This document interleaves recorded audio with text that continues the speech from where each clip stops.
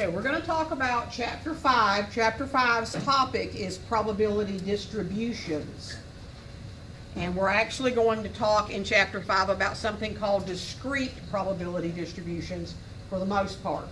And we'll talk about what that means. So as you go through your notes, and I have a copy up here, so if you have a question, I'll be able to answer it as we go along. We're going to get some terminology down, and then we're going to do some examples.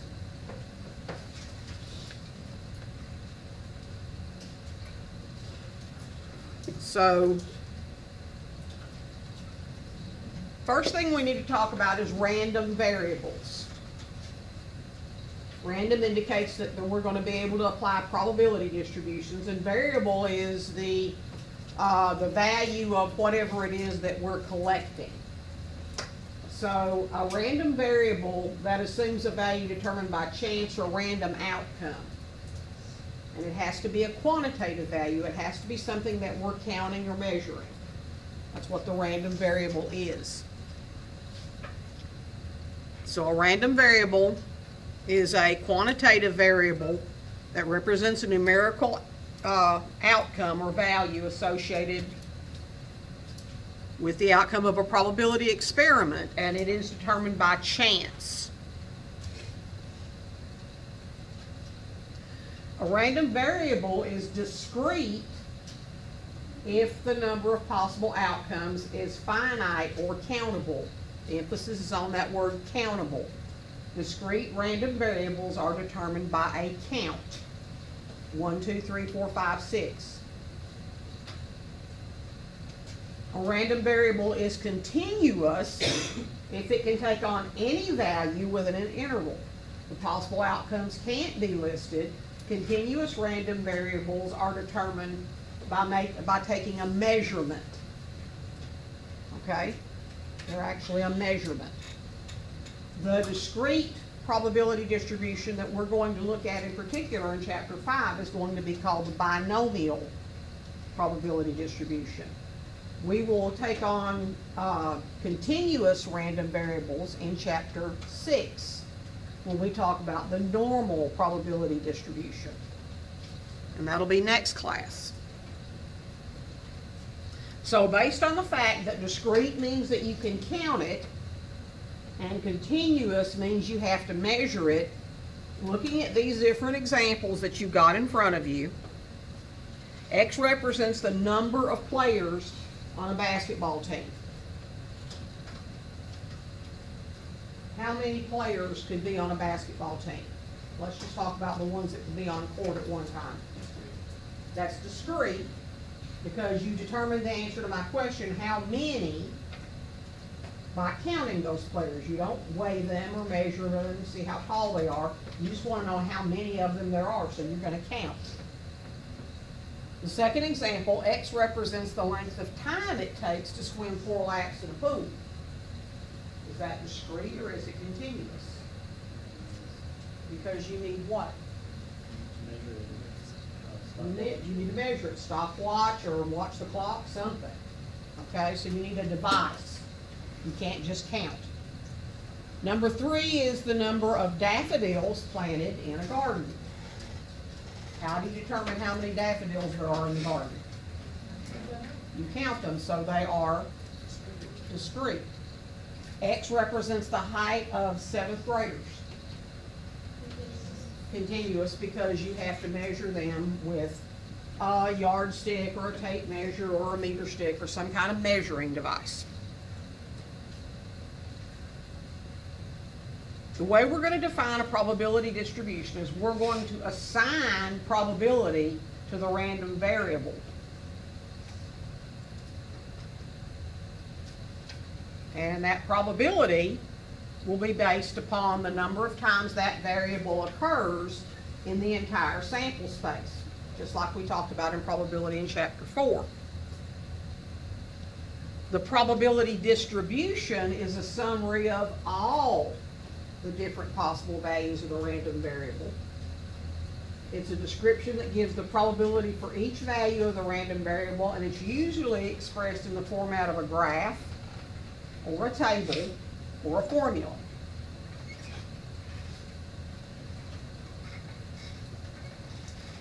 The requirements for a probability distribution, and all of these are not necessarily in your notes, but this one is, the sum of the probabilities is equal to 1. We actually talked about that in chapter 4.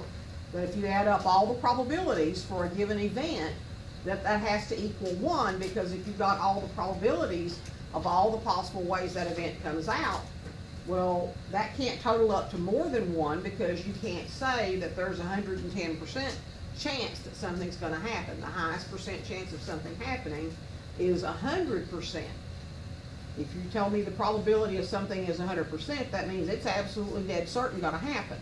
There's no way that it can't happen. Everything else is somewhere between 0 and 1, because the probability that of an event being 0 tells me that that event can't happen. If we go outside tonight and look up in the sky, the event of seeing 2 moons has a probability of 0, because we only have 1 moon for this planet. Okay? So every individual value of x has its own probability, and the probabilities of all those individual values of x is going to be a fraction or a decimal between 0 and 1. Higher values of the fractions and decimals means something is more likely. Lower values means it's less likely. So based on those last 2 rules, is this a proper discrete probability distribution? This is a table. It gives the values of the random variables 0, 1, 2, 3, 4. It might be counting how many cars in a household. It might be counting the number of children in a household. It could be counting the number of books or the number of courses that you're taking. So there are the probabilities. The probability of none is 0.10, of 1 is 0.2, of 2 is 0.3, then of 3 is 0.2, and 4 is 0.10. Is that a legal, legitimate probability distribution? It doesn't add up to 100%. Okay, what does it add up to? 90. Only adds up to 90%. So no, this is not a legitimate probability distribution. So you have to look at the sum of the probabilities. The other thing that might have been wrong would have been if one of these probabilities was negative. You don't have negative probability. Or if one of them had been 1 point something. You can't have probabilities that are greater than 1. Probability distributions have to fit all those requirements that we already talked about. So is that one a legitimate probability distribution? No, Why not? it adds up to, yeah, it goes past 1. It goes past 1, that's right. So no, if you add up to 0.243, 0.167, 0.213, 0.149, 0.232, and 0.164, that adds up to more than 1. So that is not a legitimate probability distribution. If you need to find the mean and the expectation, because the mean in probability is referred to as the expected value or the expectation, and it's also referred to as the long run average. If you need to find the mean for a probability distribution, you multiply the x's times the probabilities and then add that column up. Now the easiest way to actually find that is not using that formula, but to actually use your calculator. Your calculator will find the mean and the standard deviation for you. So if we've got this probability distribution, the way that we're going to find the mean and standard deviation is we're going to take the calculator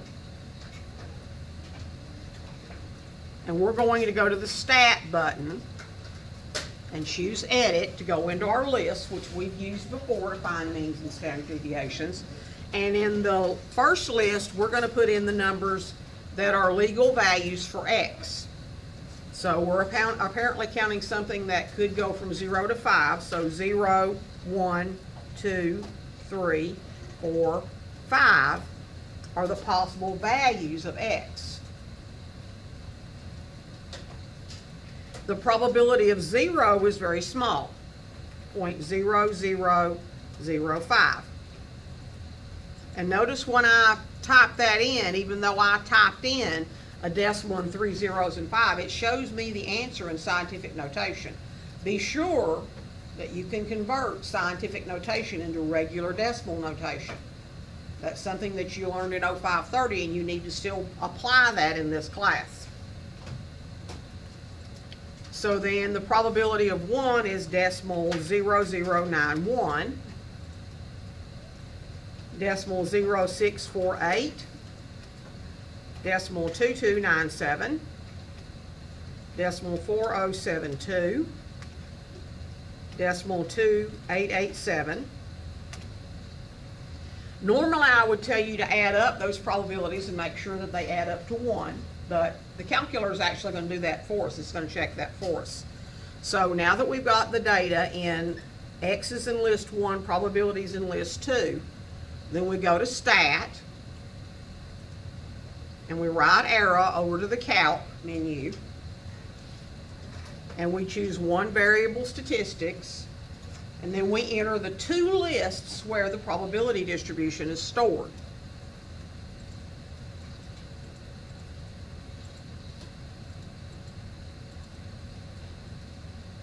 And the way that you know your probabilities added up to 1 is if you look at the last thing you see on the screen before you scroll down, it says n equals 1. That's the sum of list 2. The sum of list 2 is 1. So then the mean, and that is not the correct symbol, by the way. It says x bar, but x bar and mu are calculated the same way. So actually it is mu equals 3.9001. Yes? Fix your calculator. My daughter has facts too, and she doesn't even when she changed it.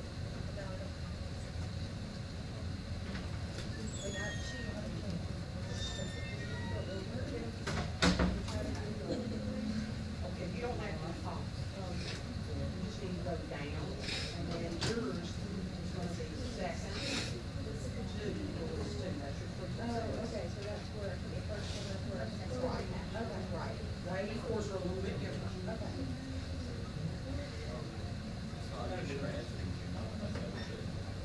Hmm?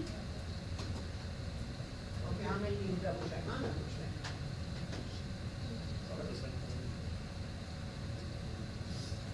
Let's see yours.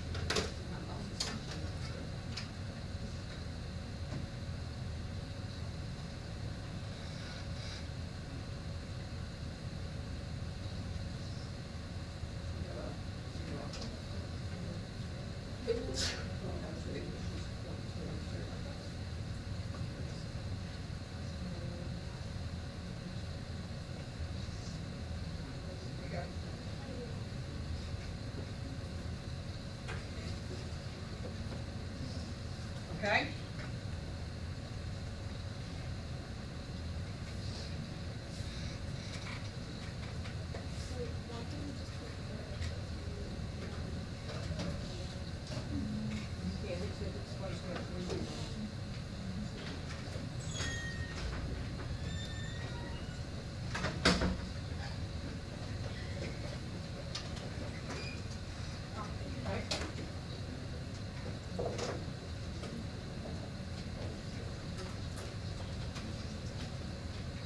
All right, so now that we've got this,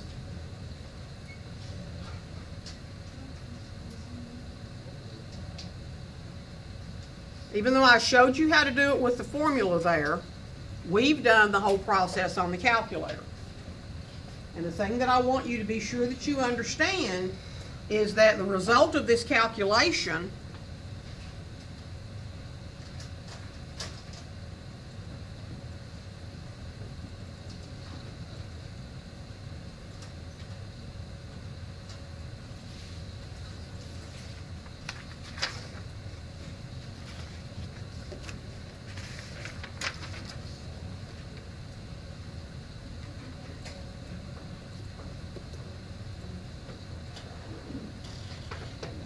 rather than you needing to memorize those formulas, when we do this on the calculator,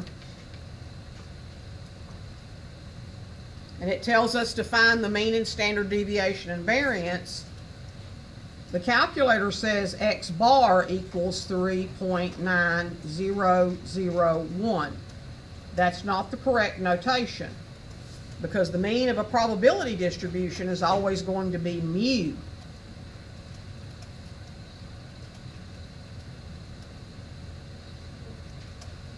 Not X bar. Okay?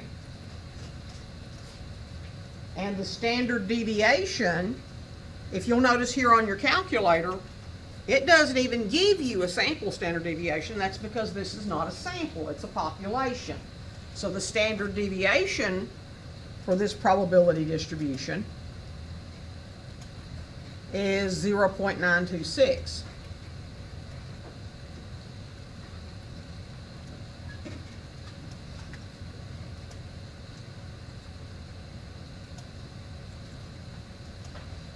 And if you wanted the variance, which is sigma squared, then what you need to do is you need to take this value 0.926023754.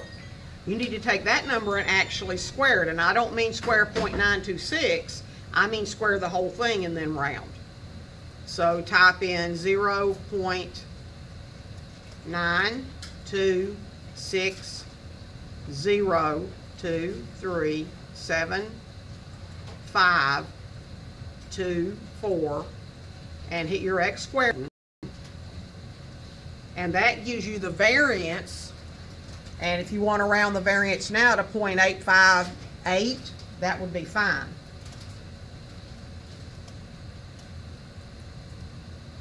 But if you don't use all the decimals, you're going to lose some accuracy, and it'll be enough loss of accuracy sometimes in my math lab that it'll actually tell you the answer's wrong, because the answer, if you use just the three-digit standard deviation and square it, it may be off in that third decimal place when you square it. So use all the decimals and then square it.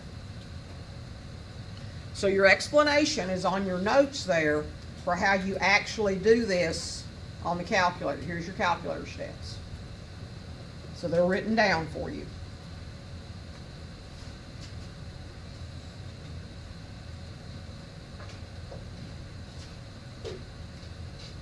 So now we need to work some examples.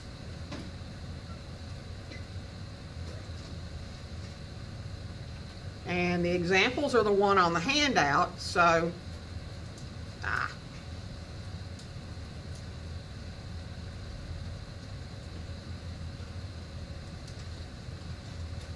we're going to go back to this and we're going to work some examples together.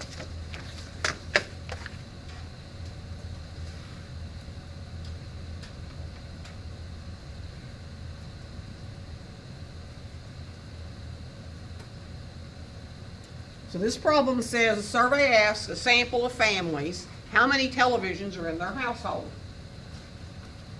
And the information is actually presented to us here in two different ways. This is a probability histogram.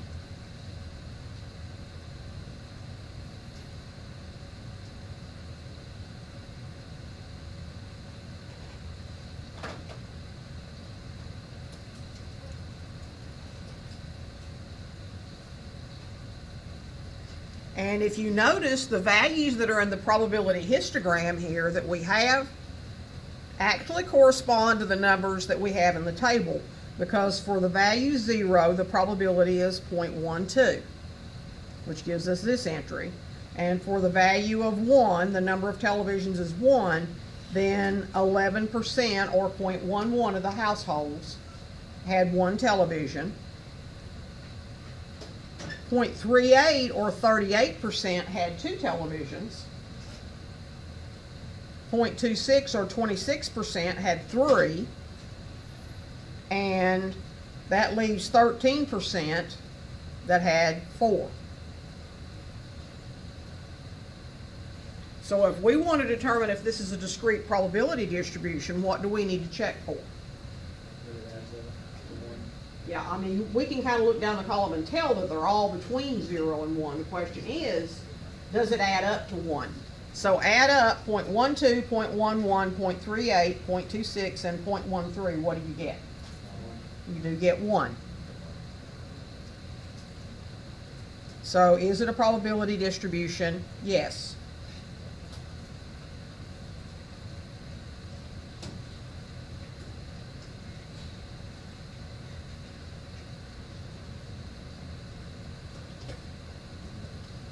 So be sure that you check for both conditions. All your probability column has to be between 0 and 1, and they have to add up to 1. And remember, you're only looking at the probability column to determine whether or not it's a probability distribution. You don't care about the values of x. You're only interested in the probabilities if you're trying to determine if it's a discrete probability distribution. So in your expected value, your standard deviation and variance, we're going to use the calculator to find those. So we'll get the table up there. Go to Stat and Edit. And the only thing I really need to do in list 1 is just delete the 5. And then go over and enter in my probabilities in list 2. So 0.12, 0.11, 0.38, 0.26, 0.13, and then I'll delete that last one because that was not one we needed. And I see that I messed up, so this should be 0.26, not 0.026. So make sure you get your probabilities in there correctly, because if they're not correct, and then you give me a wrong answer, I'm not going to know why that answer is wrong. So be sure you edit your numbers on your calculator carefully. Bad information in, bad information comes out. So then you go back to your Stat button, right arrow to Calc, one variable statistics, your X's are in list 1, your frequencies are list 2.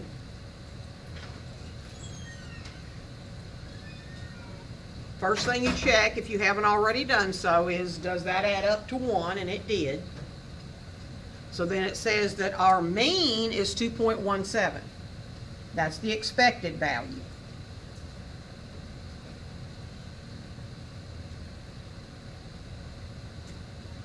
The standard deviation is 1.158.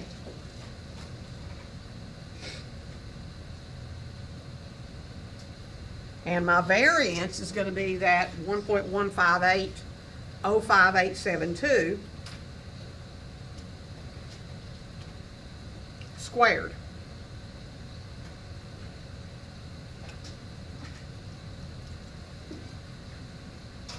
So that's going to be 1.341.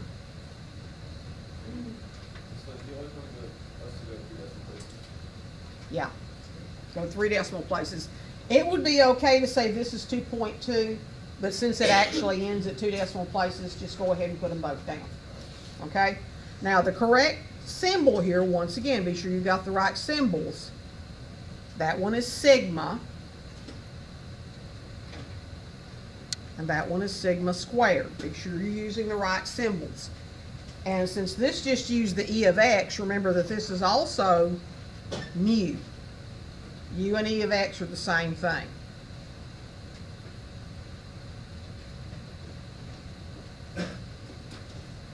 Those are exactly the same. Okay? Be sure you get correct symbols. I'm going to give you a list, and I will actually put it in with the test 2 review. I'm going to give you a list of symbols that you're going to need to memorize.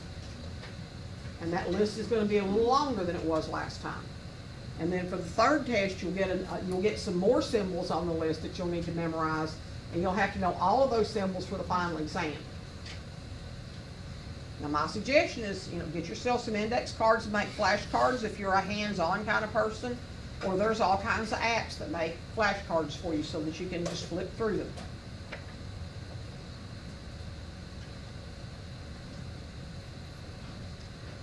So let's go on to the next example.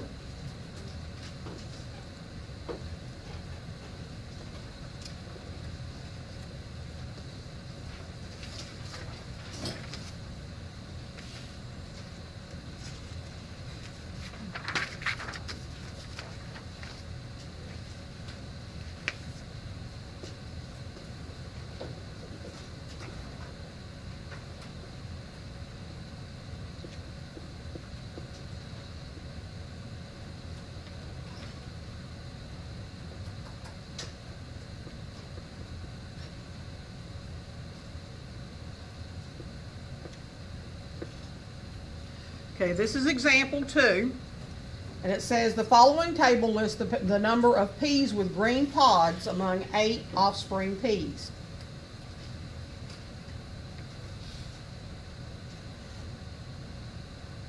So we're going to skip over the determining if it's a discrete probability distribution because I'm going to tell you actually that it is. But we're going to verify that when we actually put it in the calculator, since you'd have to add it up to find it out anyway. But all of these are between 0 and 1, so condition number 1 is met.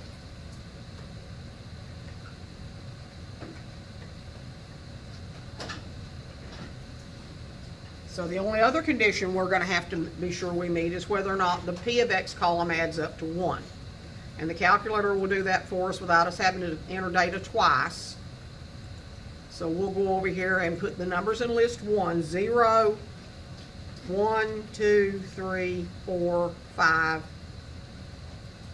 6, 7, 8, because we're talking about 8 peas.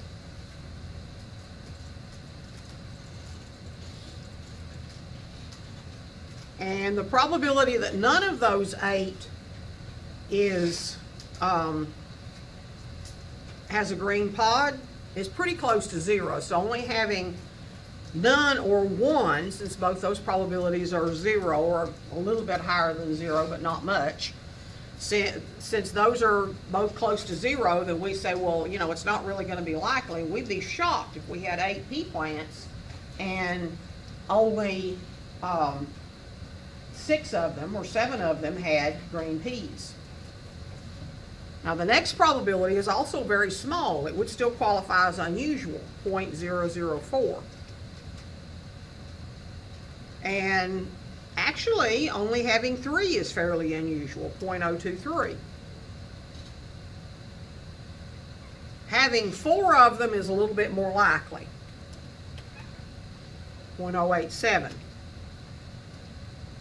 It's a lot more likely that you have 5.208 or 6.311. And it's fairly likely that you'd have 7.267, but less likely that you'd have all 8.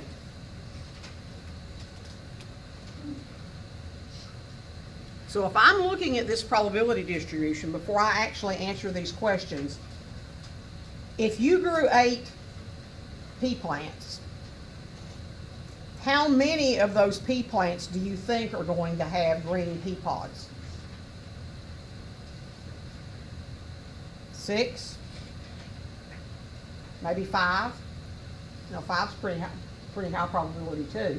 I would kind of expect 5, 6, or 7. So when I get my expected value is probably going to be around 6. It has the highest probability, and the 2 numbers on either side of it have pretty similar probabilities. So I would say it's more likely going to be 6, or maybe between 6 and 7, because this has a higher probability than 5 does. Okay? So if you kind of think about this logically, you're going to know if your answer makes sense or not. So when we do the expected value, and remember that's going to be mu on the calculator, we're going to do stat, calc, 1 var stats, X is in list 1, frequencies are in list 2. it says the mean is exactly 6, which we kind of expected. It also says the standard deviation is 1.222.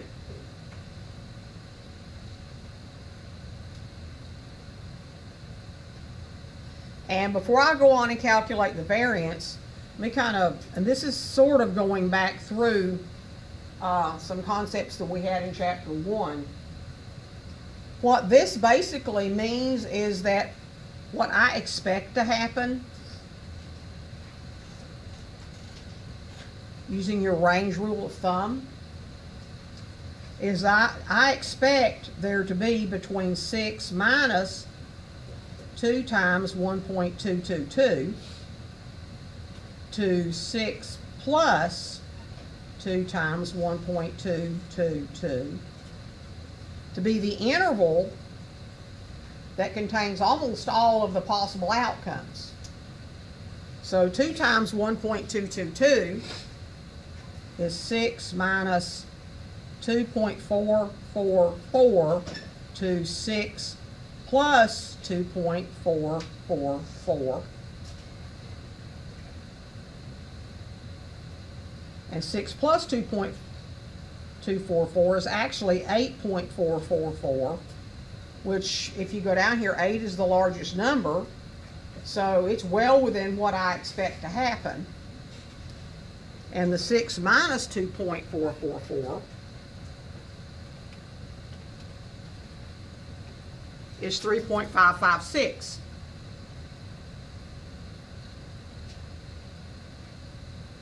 Now, realistically, we can't have part of a p. So this interval, realistically, if you round properly, would be between 4 and 8. And if you look over here at the table, that's the ones that have the higher probabilities. All of their probabilities are more than 0.05. The only ones that are not in that interval are the ones that have a probability of less than 0.05. So your range rule of thumb didn't go away, it's still with you. That's why we calculate mean and standard deviation. Now the variance, once again, you be sure you use all those decimals.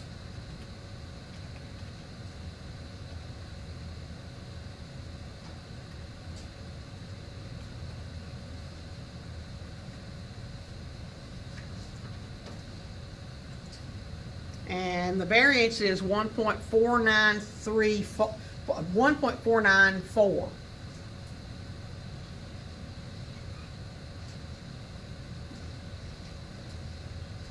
It's okay to round to 3, but keep all your decimals before you round.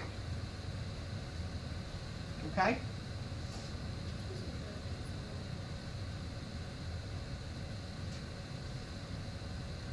Trying to get it where you can still see everything. Does that do it?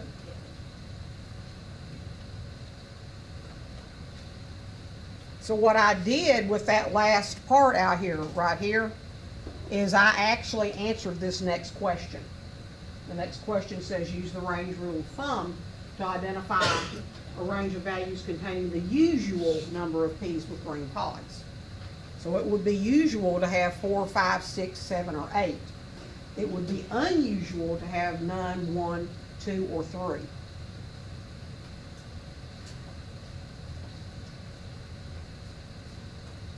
So then to answer our questions,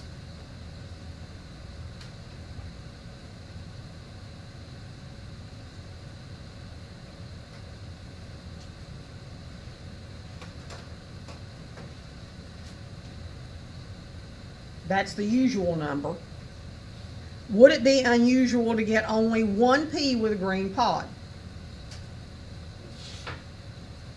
Yes, very unusual. Then we have the next question. Find the probability of getting exactly 7 peas with green pods. Well, in order to answer that question, all we really need to do is look at that table.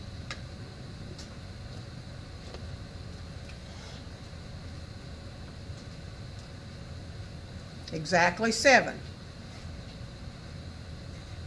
There's the probability. Now the way to write this, and this is correct probability notation, I expect you to use correct probability notation on your test, which means when you're doing your worksheets and doing your homework, you need to use correct probability notation all the time. Because if you don't, then you're not going to be in the habit of doing it on the test. And then if you don't do it on the test, I do count off if you don't have correct notation. Okay? So be sure you practice it so that you'll just automatically do it on the test. Because you're the one's going to be mad at me, when you should be mad at you, when I take off points for not using correct notation, because I've told you up front that I do. So practice so that you won't mess up. So the correct probability notation is P parentheses X equals 7 equals 0.267. Don't just tell me this is the answer. Tell me the answer in probability notation. Okay?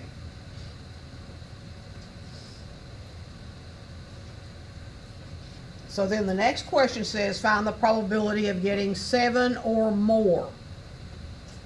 What inequality symbol do you use to say 7 or more? Yeah, greater than with the line under it, which means greater than or equal to. Okay? 7 or 8 is 7 or more.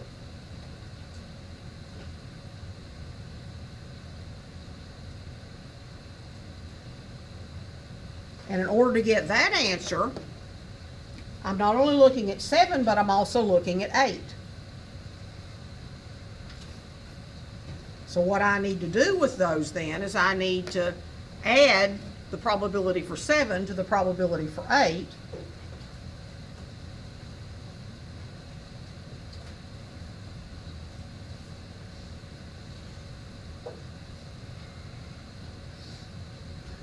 And then that would be 0.367.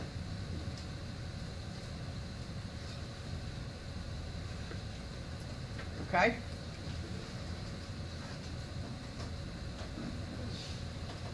And then our last question says, find the probability of getting less than 4. How many is less than 4? Okay. Or 2, or 1, or 0. Does it include 4? No. So what we're actually looking at here is that x is equal to 0, 1, 2, 3. But the right way to write that is probability that x is less than 4. So in order to do that, then we're going to need to go back up to that probability distribution.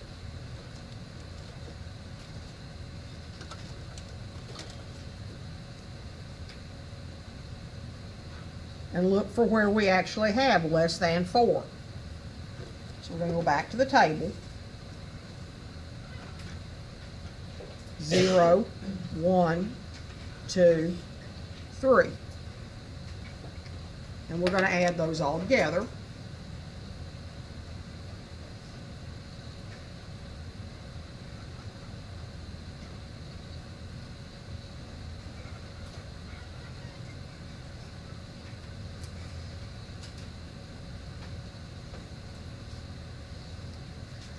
Probability x is equal to 0 was 0.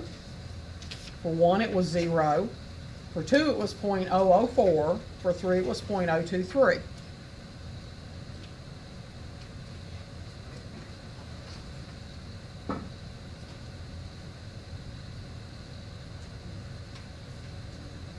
So the probability that x is less than 4 is 0.027.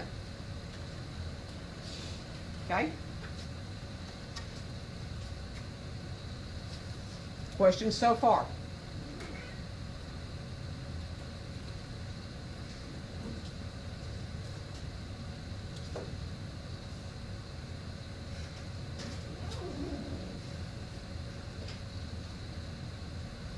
Okay, now it's time to shift gears again, because we're going to go back and do something called binomial probability distributions. So we're going to go back to the PowerPoint.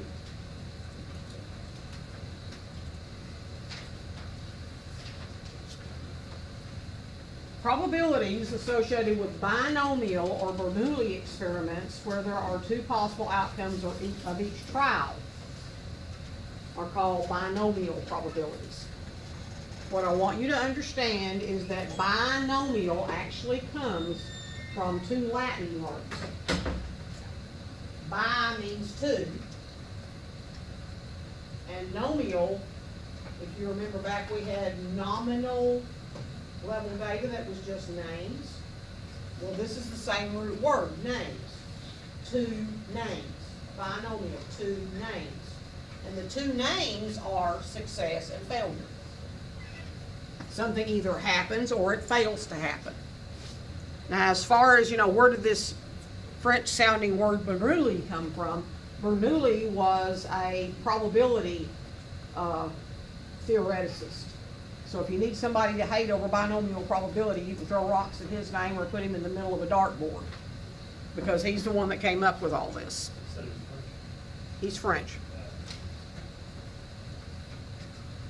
So these are the key features of a binomial experiment. Key feature number one, there's a fixed number of trials. The fixed number of trials is like the P's that we were talking about in our last example.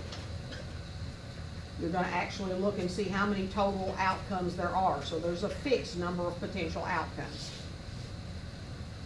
We're going to denote the number of trials by the letter N.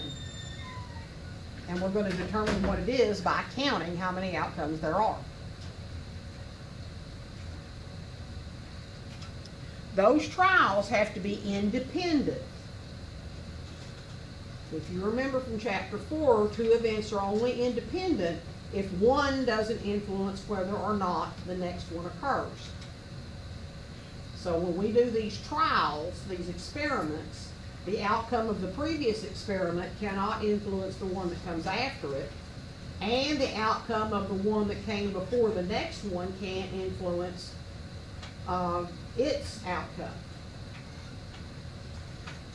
So those trials are independent, and the way that we get that to happen is that they have to happen under identical conditions. So you might think of this as sampling with replacement so that everything is identical every time we do a new experiment. And this is where the two names comes in. Every trial has only two possible outcomes. This goes back to the complement rule we talked about in probability, where event A either happens or it does not happen. Those are the only two outcomes. If event A, regardless of what A is, if event A happens, we refer to that as a success. And if it doesn't happen, then we refer to that as a failure. Okay? Now, success and failure don't mean good things versus bad things. Don't get that fixed in your mind. Success just means it happened. What we're looking for happened. Failure means whatever it is we're counting didn't happen this time. And for each individual trial, the probability of success is always going to be the same. It can't change every time you do it again. In other words, here again, we're talking about sampling with replacement. We always start out with the same number that we did to start with. We didn't take one out and set it aside, which changes the number of potential outcomes for the next trial. So the probability of success has to remain the same. And then we call the probability of success P, and the probability of failure is Q. If you add P plus Q, you get 1 because either it succeeded or it failed. There's nothing else that can happen.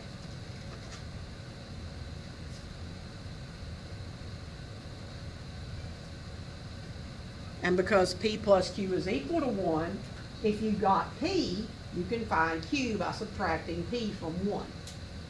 That's your complement rule again. So chapter 4 isn't going away, we're just using it to build more information. The central problem that we're going to be looking at is to find the probability of what we call R successes out of N trials.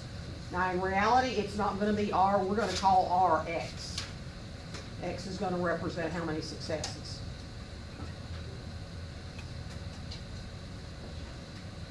So these are all the things in summary that you need to have a binomial trial. Repeated independent trials, where the number of trials is N, the two outcomes are success and failure, and you should be able to, if I ask you, this is the experiment, what is success, what is failure? You should be able to explain to me in a sentence what success looks like and what failure looks like. And then the number of successes is R or X. And the probability of success is P, and the probability of failure is 1 minus P. Now, this is the formula. Look at that formula, and then say, thank God I don't have to do that formula. Because you don't have to do that formula. It works. It's really not all that difficult. It looks terrible, but it really isn't all that difficult. But the formula is built into your TI calculator. We will use the calculator. Yes? I've seen this multiple formulas. It is called a factorial. In factorial means literally, and I'll just go ahead and write this on the overhead for you because it's a good time to do it.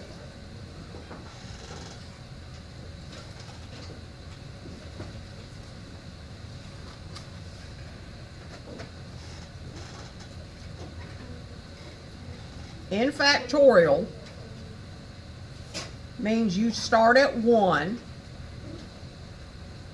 times 2 times 3 times 4 times until you get to N. And you multiply them all together. Okay? For example, 5 factorial is 1 times 2 times 3 times 4 times 5. 1 times 2 is 2, 2 times 3 is 6, 6 times 4 is 24, 24 times 5 is 120. Okay?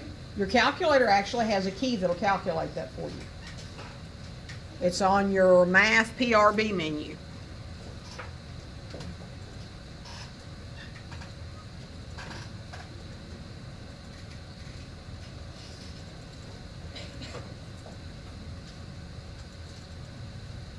Right there at number 4.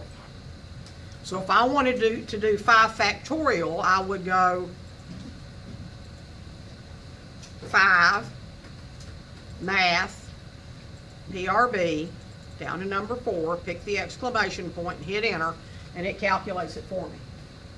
So if you, that's why I said, you know, really that formula looks horrible, but since you know what this is, if you can pick out the values of N and P and X, you can plug into that formula, and it's just a matter of using exponents and factorials. Okay? But you don't even need to do that. We're going to use the calculator for everything.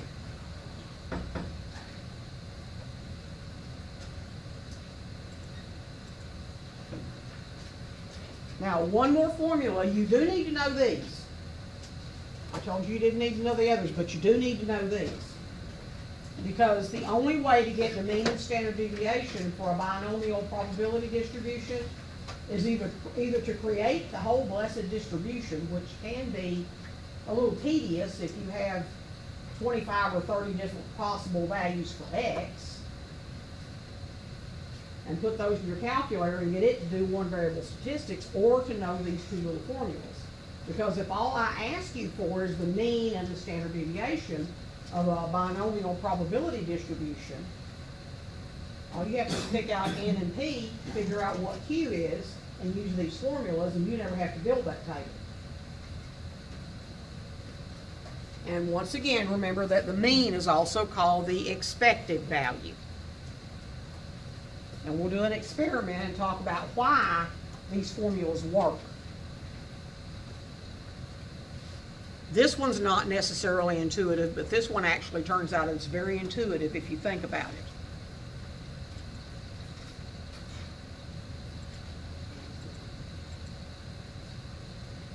So the mean is mu equals n times p. The standard deviation is sigma equals the square root of n times p times q. What is variance? N times p times q without the square root.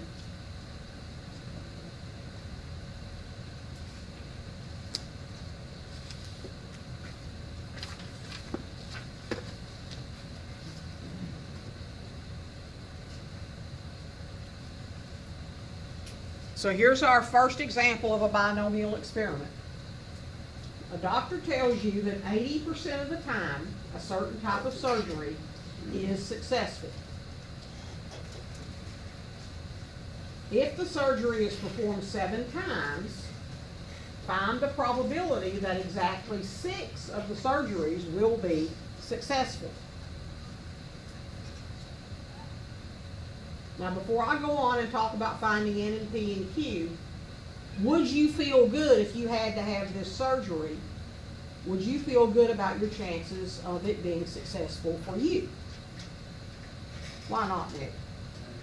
It's still like a 3% chance from a lot, or like we lose a limb on a lot is like too much. Well, we didn't say what the surgery was.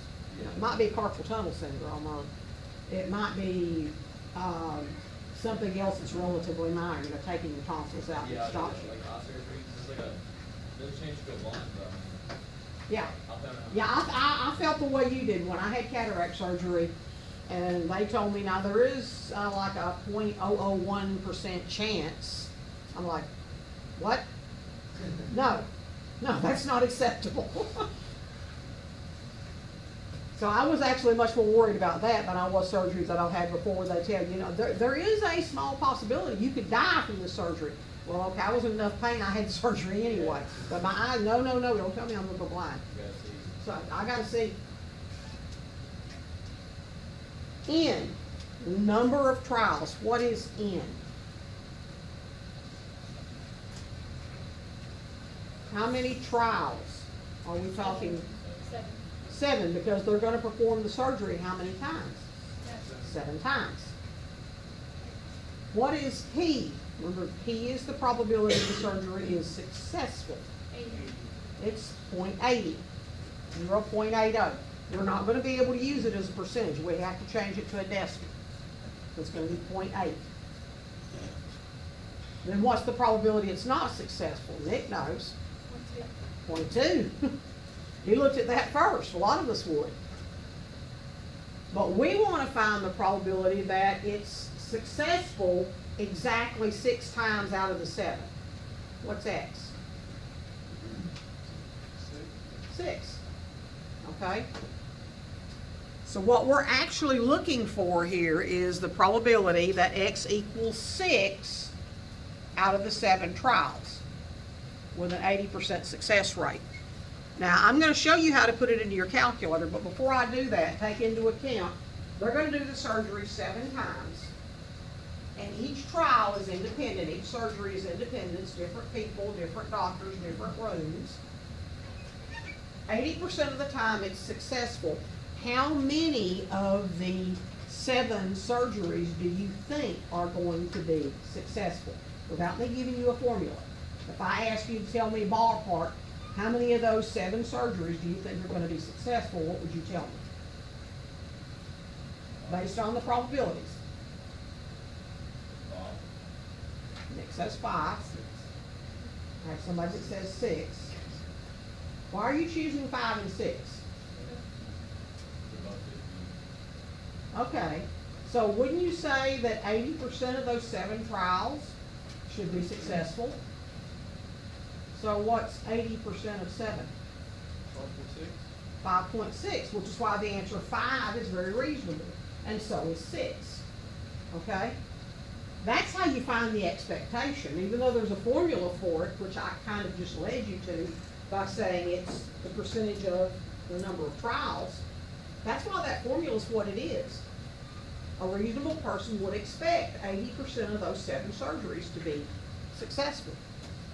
Okay? So now let's talk about how we find out that the probability that exactly 6 of them are successful. Follow along on your calculator. The way that you get to this menu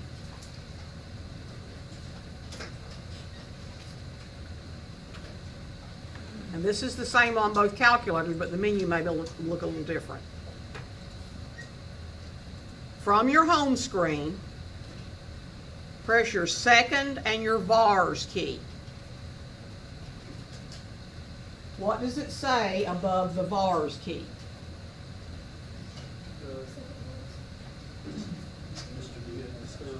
Yeah, DSTRB, right? Something like that. Those are distributions. Okay? These are probability distributions. All of these on this whole entire list are different kinds of probability distributions. We will use normal CDF. We will use inverse norm. Next chapter. There is a t distribution that we will not use. Although we will use it, we won't use these particular commands on your calculator. We won't get to the chi-squared distribution. That big X in the square is called a chi-square. We won't get to the chi-square distribution in this class, but it is a useful distribution. We won't use the F distribution because we don't do a test that requires that, but we will do binomial distributions. There is a binomial PDF, if you will scroll down on your menu.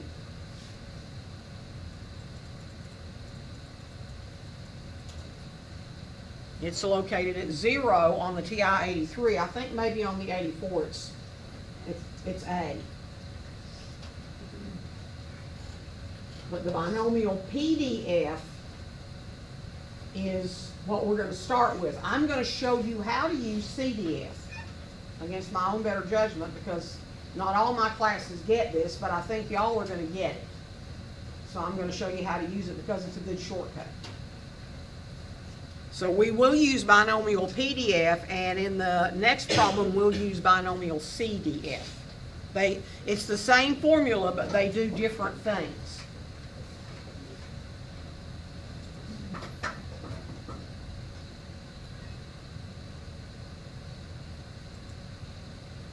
So for the problem that we're looking at, and you've got your calculator in front of you right now, hit your second VARS key to get your distributions. Go down to 0 and hit enter.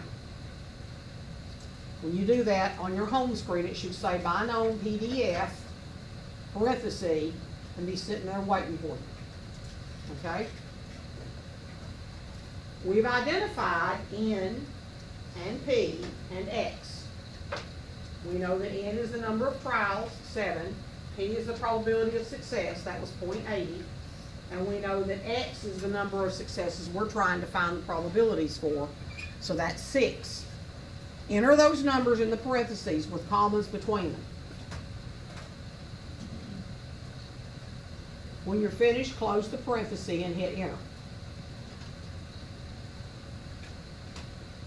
Do you get 0.3670016? Yes. Okay. You just calculated that big ugly formula I told you not to worry about.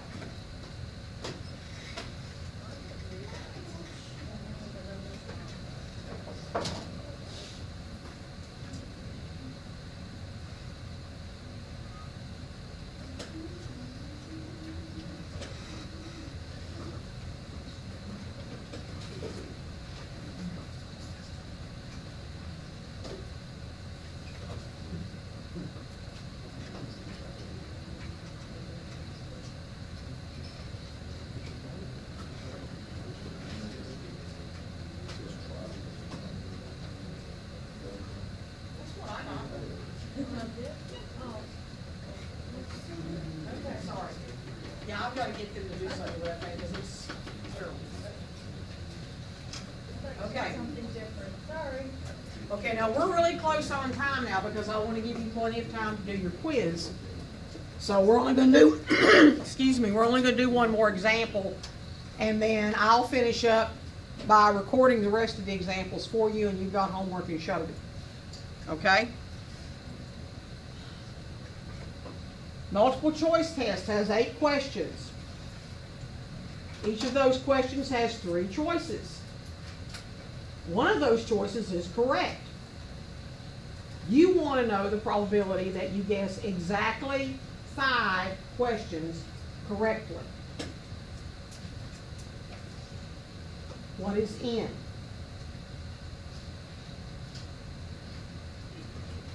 That's the 8 questions. What's P? Remember, that's the probability of guessing correctly on any one question. 33.33, 1 out of 3. Fractions will work. Fractions actually work better than trying to change it to decimals. So I said 1 out of 3. Because there's 3 choices for the answer, but only one of those choices is correct. Okay? So you've got a 1/3 chance of picking the correct answer if all you're doing is guessing. So your probability of success is 1/3 or 0.33. Now logically, if I give you a quiz with 8 questions and you didn't study and all you do is guess on all of them, how many do you think you're going to get right? Probably 2, because 1/3 of 8 is somewhere between 2 and 3. So you might get 2 or 3. Are you going to pass based on guessing? No, which is something you instinctively know. But, you know, hey, I might get 2 or 3 of them right. Why not guess, right? And X is 5, because that's how many you want to get right. So do your binomial PDF and see if you get what I do. You put 1/3 into the binomial. You put in 1/3, 1 divided by 3. That way you don't have to worry about changing it to a percentage or a decimal. Okay?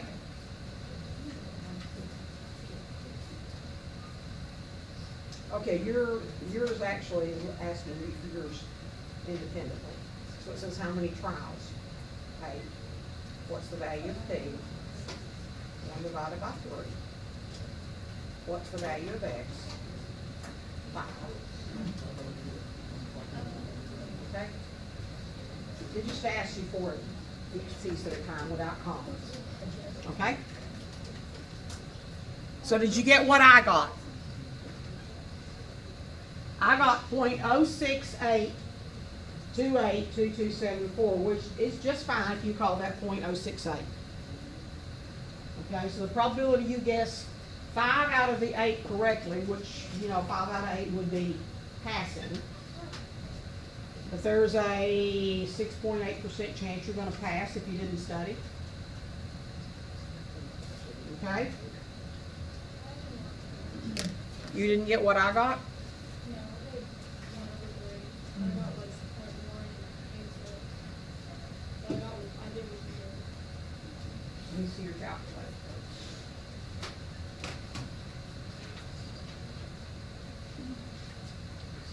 Oh, that's right, get down. Get in again. You got what I got?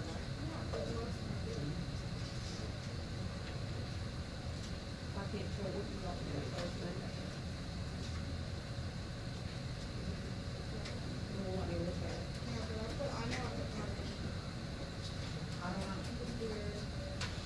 I know you have to actually, no, you have to do it exactly the way you were doing it. I'm not sure why I did it. Do all your problems twice to be sure you get the same answer both times, because you're doing it right. Yeah. Okay.